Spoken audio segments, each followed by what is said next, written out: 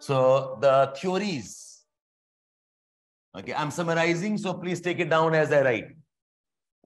So a thermal theory is what I had done.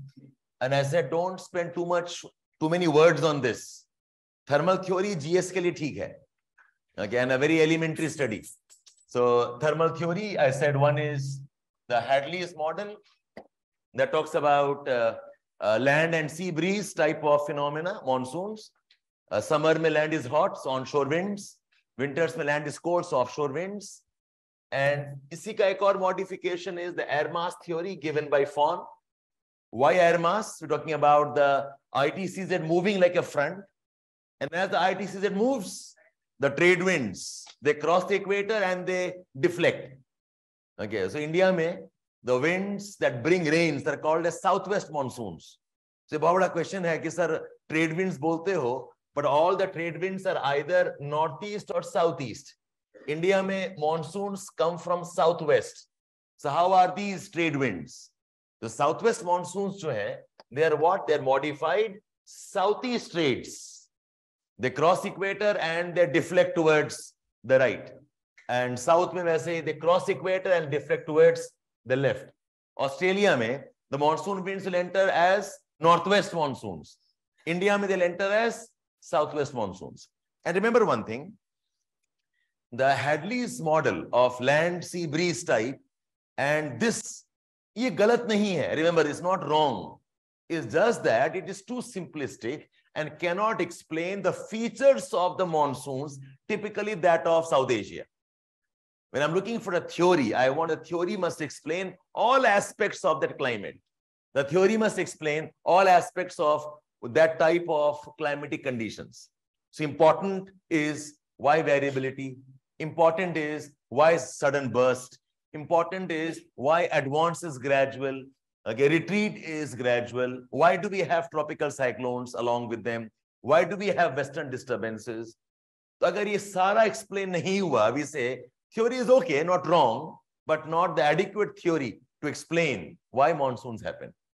Okay? So don't call them as wrong theory, just say they're inadequate, they're too simplistic, they're too naive to explain the unique phenomena called as monsoons. Okay, so this was thermal idea. The more important one is the Kutishwaran's theory. Iska main contribution hai that Tibetan highland play a very, very important role. Agar Tibet nahi hota, then I would not have the type of monsoons we have. Acha. Tibet highlands, they solve what aspect of Indian monsoon? Now listen to this. The whole issue is, how do you explain the monsoons are onshore for almost 3.5, 4 months, starting from end May, end May se June, July, August, September, mid tak, the winds are onshore. Something must be feeding the winds to keep coming into the land. Agar this was land sea breeze, then there would have been fluctuations more faster. What is it? That once the winds start coming towards India, they keep coming towards India for almost 4 months. And when it changes, the winds keep coming out of India for another 4 months, 4.5 months. So Tibetan plateau ka role ye hai that they sustain the onshore winds. Something is pushing the winds towards India consistently. What is that? That we say is because of the Tibetan highlands. For the entire duration, starting from summers and for the time monsoon exists, the Tibetan plateau is hot. This is an area of low pressure. Air is consistently rising. And this air rising pushes the winds towards India from the southern side. So Tibetan plateau ka in one sentence kya role hai? The role is it keeps the southwest monsoon consistently onshore for the monsoon rainy months. Okay? So a question isme ye banta tha ki sir, plateau is here, Himalayas are here. Won't the Himalayas block it? We say, no, this is about the pressure gradient. Ye agar low pressure hai, this low pressure system, or agar high pressure hai, the high pressure system. Now, this is not impacted by the Himalayas. Okay, until the time this exists, the winds, okay, will keep on coming towards India. The Himalayas don't play a role in the pressure gradient from the Tibet towards the coastal India. It's something like, आपका अगर slope है, okay, and you make a wall here. If you have a ball rolling down, the ball rolling can stop, but the slope will not stop, no? Okay, you can stop the ball rolling, but the gradient is still there, right? So वैसे ही, this wind can be blocked, ठीक है, but the gradient is still there. Means these areas continue to be, okay, dragging the winds. These areas continue to be pulling the winds because this low pressure system is being fed by this area here. So, दो line में लिखो आप, okay, as a summary or whatever you want. The significance of the Tibetan highlands is it sustains the onshore southwest monsoon winds consistently for the duration of the summer rainy months from May to September. It's something like, you know, think of a car moving. To make the car move, you need 4 things happening at the same time. Car में petrol भी होना चाहिए. Okay, car का wheels free होना चाहिए. Okay, I must have the ignition also working. And I must have the car in the gear also. ये 4 चीज नहीं होगा, the car will not move. सब पेट्रोल तो है, पर चक्का फंसा हुआ है. सब पेट्रोल तो है, चक्का भी फंसा हुआ है, पर बैटरी काम नहीं कर रहा है. चक्का भी है, पेट्रोल भी है. Okay, you have the ignition working, but car gear में नहीं डाल रहे हो आप. So think of monsoons like that. For monsoon to happen, what do I need?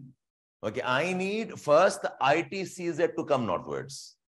I need the Tibetan plateau to be hot. I need the STWJ to have crossed the Himalayan latitudes. ये सब साथ होना चाहिए. And all of this together give the type of phenomena that we have. So monsoon, that's why, is not a one-factor phenomena. It's a multi-factorial phenomena.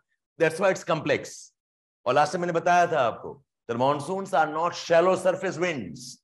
Monsoons involve deep atmospheric connections.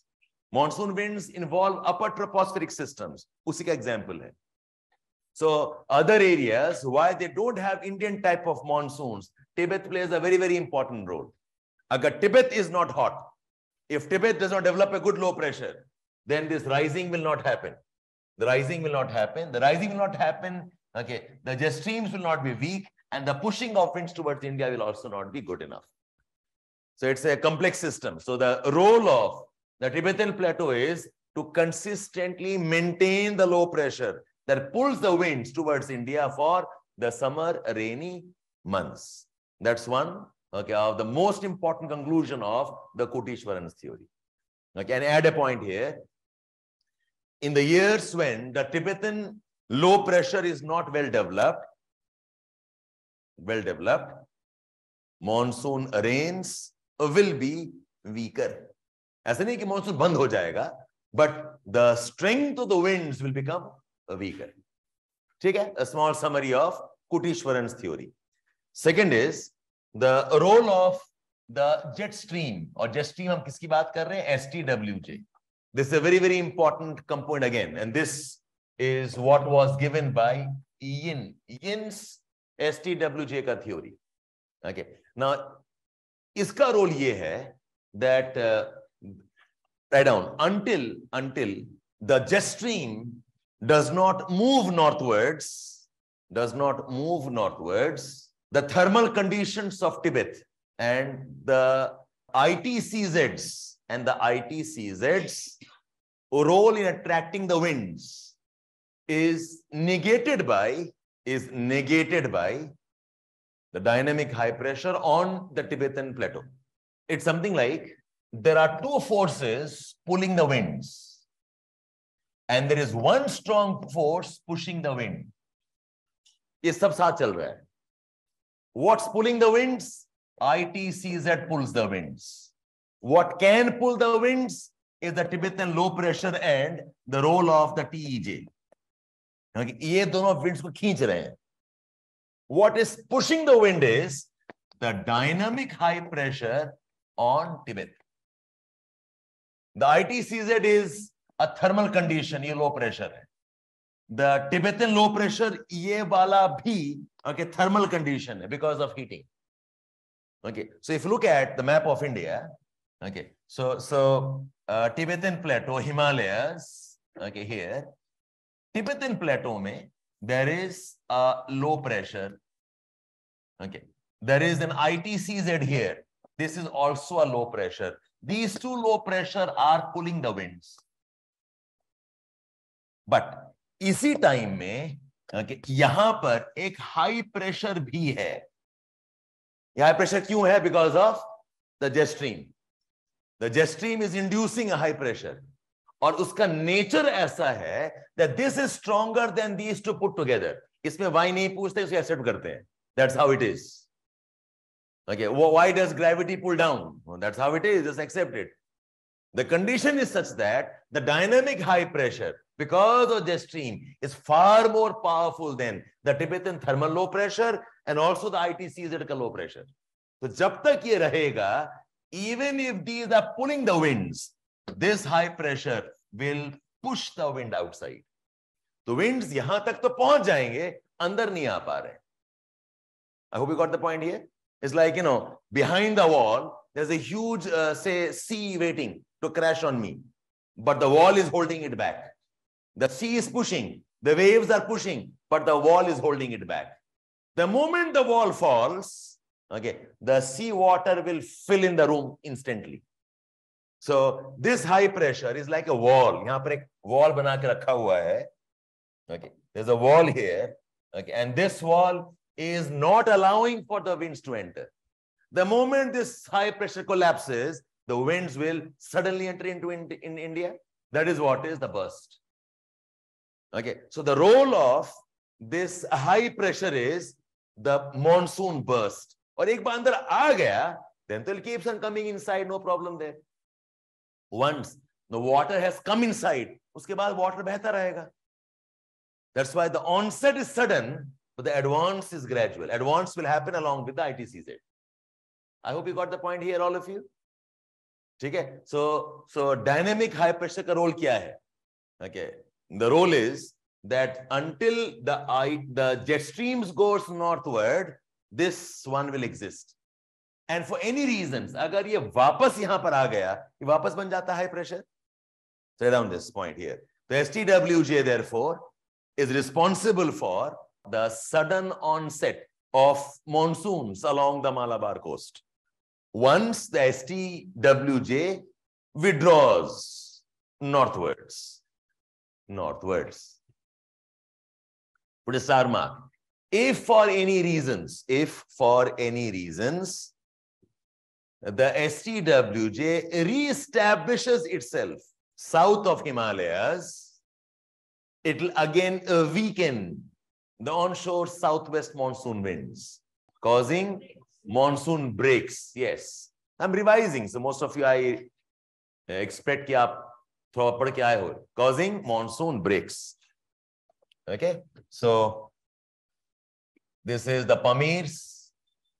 Okay, if for any reason the jet stream ka southern branch again gets established here. Okay, this is more powerful. It will create a high pressure. It creates high pressure on the Tibetan plateau. Okay, ऊपर में low pressure होगा, surface पे high pressure होगा. अगर ये वापस बन गया, okay, then this high pressure will again start weakening the winds coming into India. It will cause monsoon breaks and droughts in parts of northern plains. ये हुआ है last 2-3 साल में. This has been happening. So the fluctuating positions, write down please. The fluctuating positions of STWJ is responsible for summer monsoon rains causing droughts in parts of northern plains. Yeah, the reasons, okay, ये natural है. You know about the jet streams can swing. The streams can have meandering, okay, paths. Okay, so exact reasons, okay, are the part of the upper tropospheric fluctuations.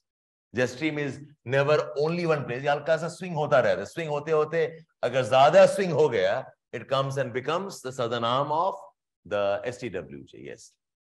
Okay, so it causes the fluctuations in the summer monsoon rainy conditions and droughts in parts of the northern plains. STWJ winters में क्यों rain करती है?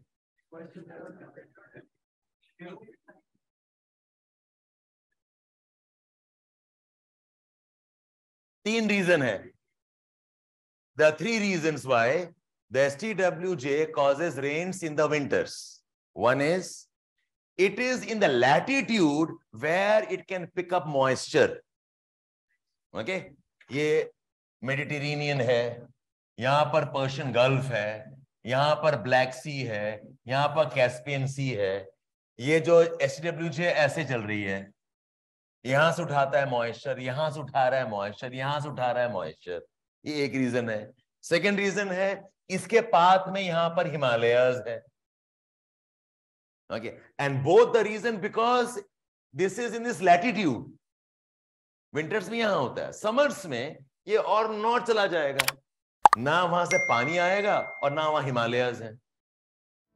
ठीक है.